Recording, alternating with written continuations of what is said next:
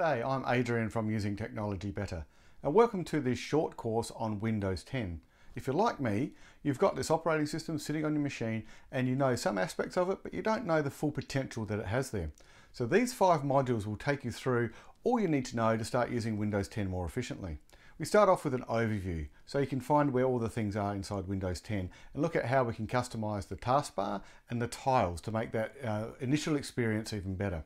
We'll look at where the settings are and how you can customize them, and we'll jump into the Action Center, which shows you how to connect to other screens, projectors, or connect to other devices. One of the big things sitting inside Windows 10 is the whole idea of efficiencies. So we'll dive into things like Focus Assist, Search, Timeline, and Split Screen to show you how you can use them to make your workflows better. We'll also tap into the accessibility settings that enable you to use the machine to its full capacity, regardless of the ability that you have.